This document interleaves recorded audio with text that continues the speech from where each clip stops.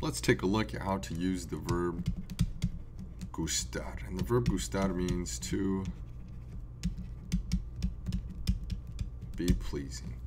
And we're going to use a formula to use the verb gustar. And so we will use an indirect object pronoun plus a form of gustar plus a thing that is being liked.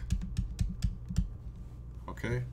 Now, our indirect object pronouns are me, te, le, nos, and les. Okay?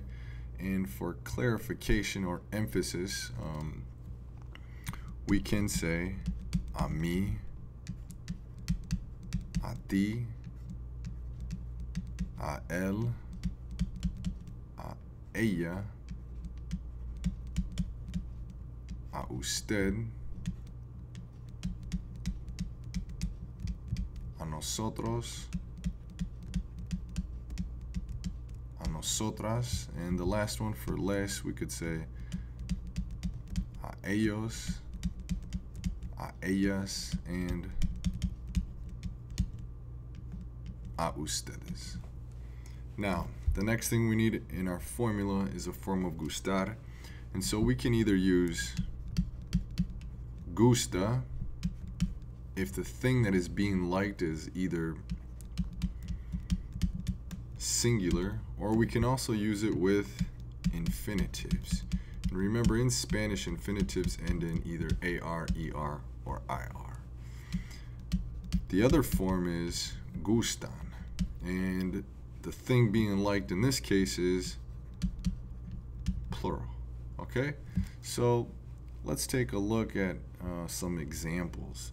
So how about me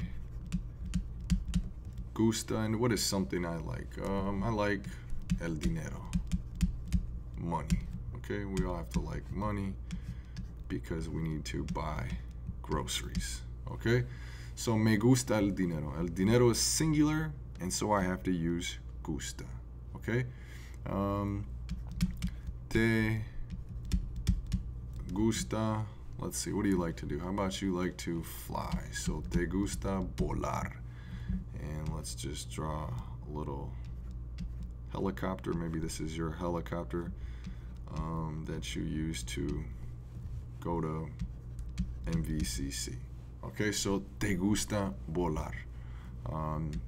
This is our infinitive, and we have to use gusta. And how about we write for our third example, nos gusta, gustan. What do we all like? How about let's see, we all like dogs, right? Nos gustan los perros. And let's just draw our dog Fanta over here. And how about we give him a friend? We have to give him a friend because we like dogs, remember. How about we call his friend